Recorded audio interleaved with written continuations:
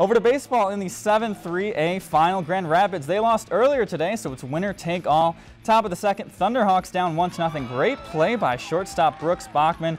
He robs Chisago of an extra base hit.